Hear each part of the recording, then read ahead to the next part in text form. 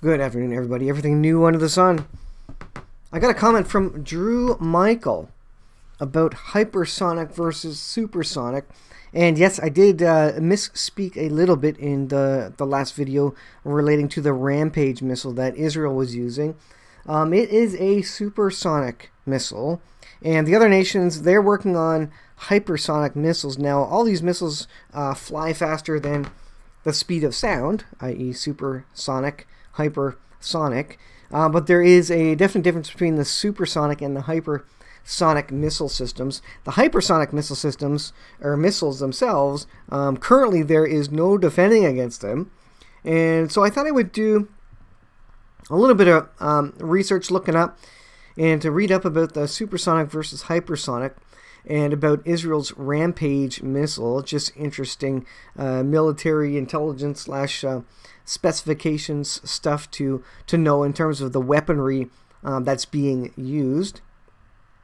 So Michael says, "Hi Michael, the real game changer is the hypersonic missile and not the supersonic, which simply means faster than the speed of sound. Hypersonic is Mach 5, or 5 times the speed of sound. And so the hypersonics are in a different level than the supersonics, but they're all faster than the speed of sound." So first of all, what was Israel using? So Israel has a weapon called a Rampage, a missile called the Rampage. Rampage in the field. How capable are Israel's new cruise missiles recently tested in combat? The biggest thing is that these are very fast. They're obviously faster than the speed of sound. And they also are, they fly on their own. They're GPS guided, and they're long-range missiles, so that they can fire them from a significant standoff distance, which is helpful, obviously, so that they don't necessarily have to go into Syrian airspace. They don't have to worry about getting in the detection zone of the air defense systems, etc. And the fact that they fly very, very fast means they're likely to evade kind of the conventional air defense systems. So let's read up a little bit about it. It says, in its latest strikes on Syrian targets carried out April 13th, the Israeli Air Force reportedly deployed its indigenous Rampage radar-evading cruise missiles, which were placed under mass production in early 2019. So this is the latest technology in terms of the Israeli Air Force. It says the missiles were developed by Israeli aerospace industries and Israel military industry. Let's see. I want to get to the interesting specs. The Israeli Rampage missile is ideally suited to stand-off attacks. So that's where they can be at a good, safe distance with their aircraft from whatever the target is, fire these, and then these missiles go ahead and hit the targets themselves, GPS guided. It says, and makes use of an advanced radar cross-section reducing airframe, which makes it more difficult to intercept than older missile designs. So it's difficult to intercept by the air defense systems, S-300, S-400, whatever they have, you know, the S-200, the older systems that they have. So they are harder to evade. Not impossible. Hypersonic missiles are currently the ones where there's no known method of stopping them, simply because they fly so fast. There's no interception system that can basically take them out. It says, continuing operations in the Syrian theater provide Israeli Air Force with a valuable opportunity to test the indigenous munition against an integrated air defense network, i.e. Russian military technology, which, though largely antiquated, is highly dense, and do so with minimal risk of attacks on its own aircraft. So it keeps the people alive. It effectively sends in drones, so they're not risking Israeli military personnel. It goes on here. The Rampage reportedly allows Israeli fighters to strike under conditions we've never had before, and its entry into service was closely followed by an announcement that Russia would upgrade Syria's air defense with the S-300 PMU-2 missile system. While this older S-300 variant dates back to the 1990s, its introduction still represented a considerable upgrade to Syria's capabilities. So what Syria had before was even more antiquated than that. The Rampage it says, is comparable with Israeli F-15I heavy strike fighters, but can also be deployed by the lighter F-16 and F-35 single-engine multi-role jets. This particular missile can strike targets up to 140 kilometers at supersonic speeds. However, note here in this article, it is barely supersonic. So it is supersonic, but just above the speed of sound. There are other platforms, i.e. the Chinese YJ-12, that is over 3 times as fast, apparently, as this Rampage missile.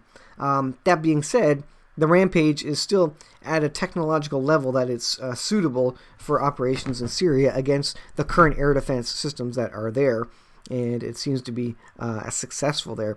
So there's no particular reason to use anything higher technology, and there's some strategic element to this, because you don't necessarily, even if Israel had hypersonic missiles, you don't necessarily want to roll that out if you don't need to.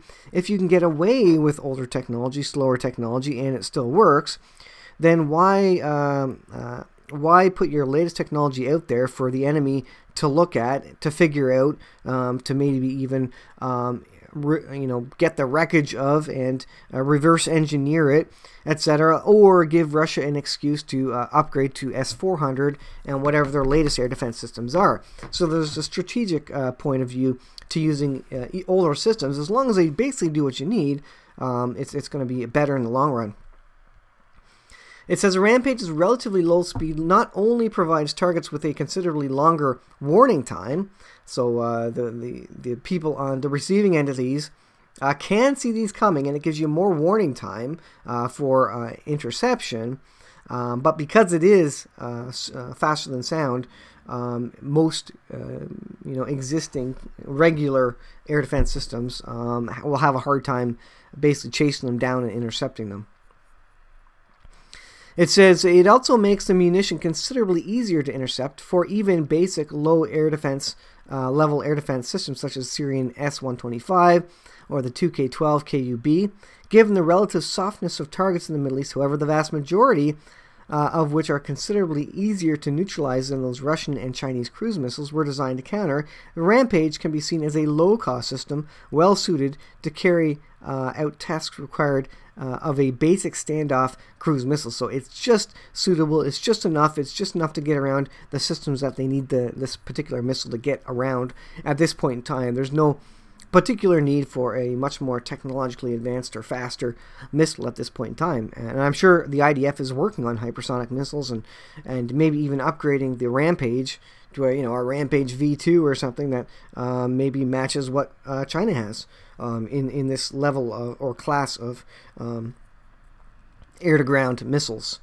So interesting situation. So that was from militarywatchmagazine.com.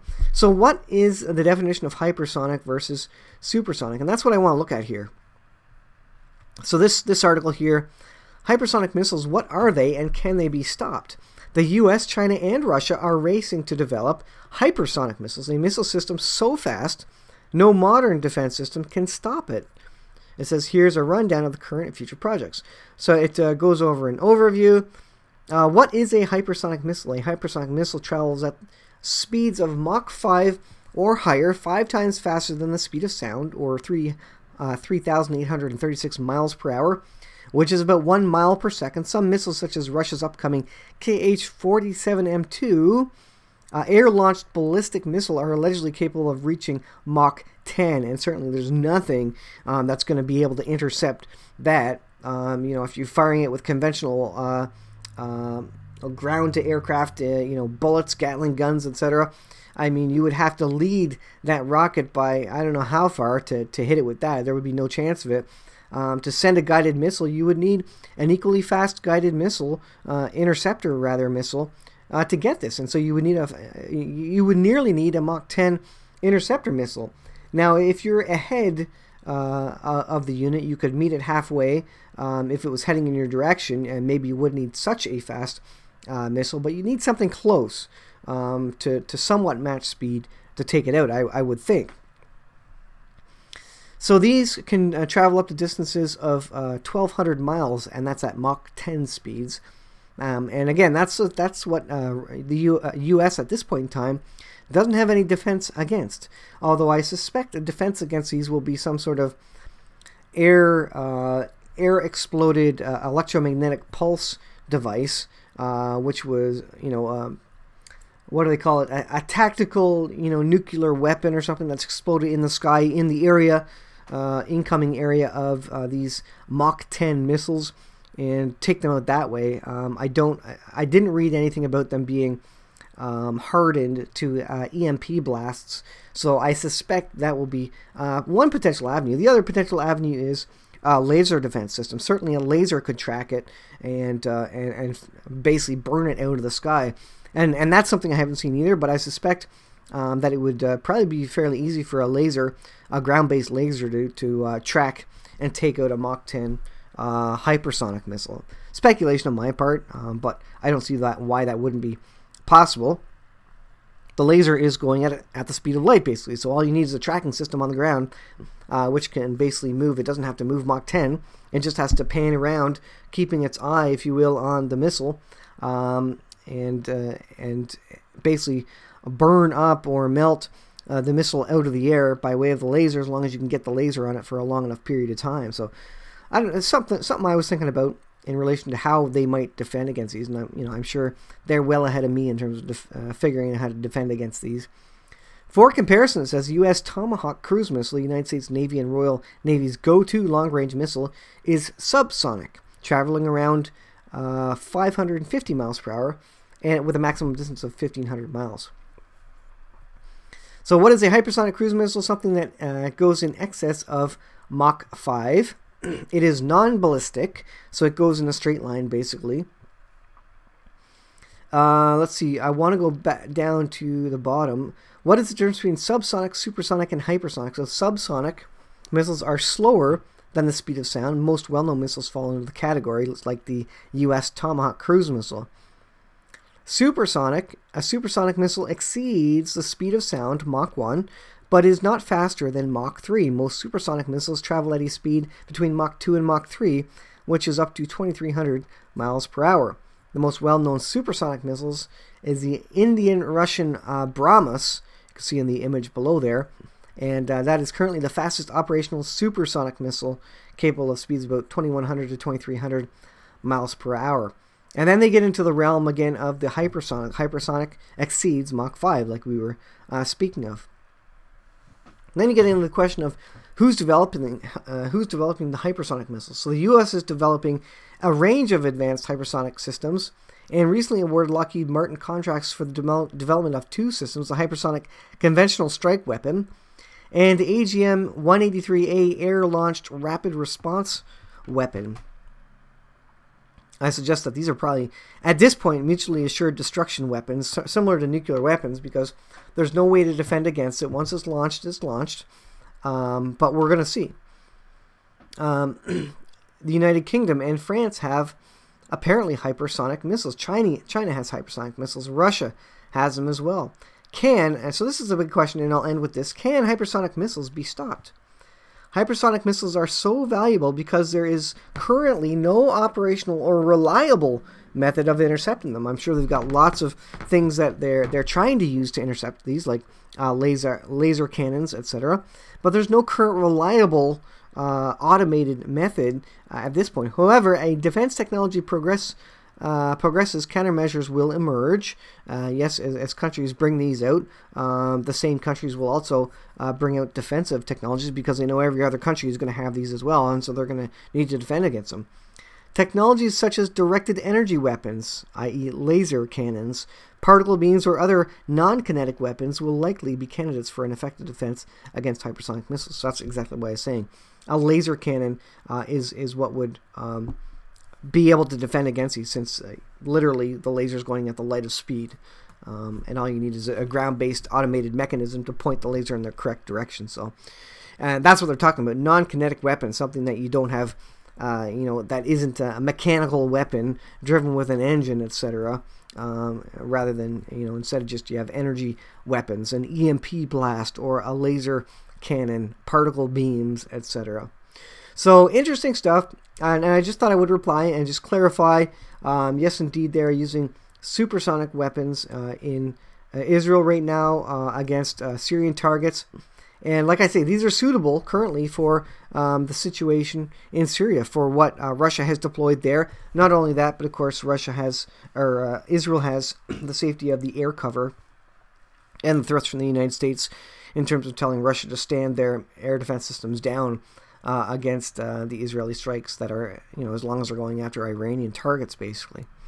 So I will leave there, guys. Thanks for watching. I thought I would do a video on all this stuff. It's interesting technology, and it's going to be interesting to see how they use these weapons in the last days. I suspect that Isaiah 17 comes out of Israel being pushed into a corner where they can't do anything, and maybe that's because Russia puts in air defense systems technologically advanced enough that they overwhelm Israel's technology. Now, I kind of doubt that. I think Israel probably has a lot of incredible technology, but they'll come to a point where they're backed into a corner. They can't do anything else, and they will have to strike, whether that's because Russia, Iran, or someone attacked them and they have to do a big response to it, or they simply have no other options. They're backed into a corner militarily, by way of invasion or something. And then, as a last-ditch effort, they fulfill the prophecy of Isaiah 17, the destruction of Damascus, by way of a tactical nuclear weapon or something that turns into a ruinous heap. Regardless, several things that point to that, but it's interesting technology that they're using in this case for such a time as now. It seems to be working in Syria, so we'll see how they continue to roll this out. Thanks for watching, folks. I'll leave it there, and we'll see you guys in the next video.